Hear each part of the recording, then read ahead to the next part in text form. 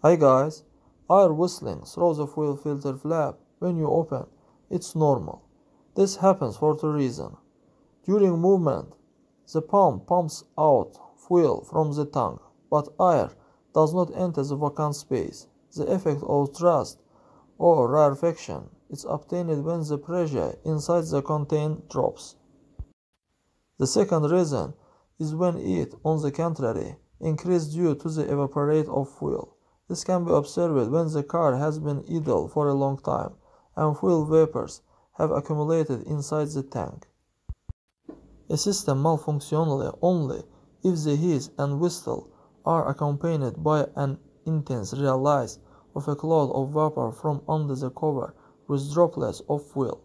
Another alarm signal is if, when the tank is open, fuel flow out from the neck. In this case, you need to urgently go to a car service. Sometimes the hiss and whistles increase due to a malfunction of the valve on the gas tank cap.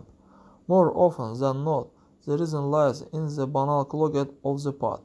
It just needs to be cleaned, and if you can get it, then just replace it. This is much wiser than immediately change the absorber, which many suspicious car owners are in a hurry to do. After all, a complete replacement of the absorber will cost a ransom, although it's far from the fact that the hissing will stop.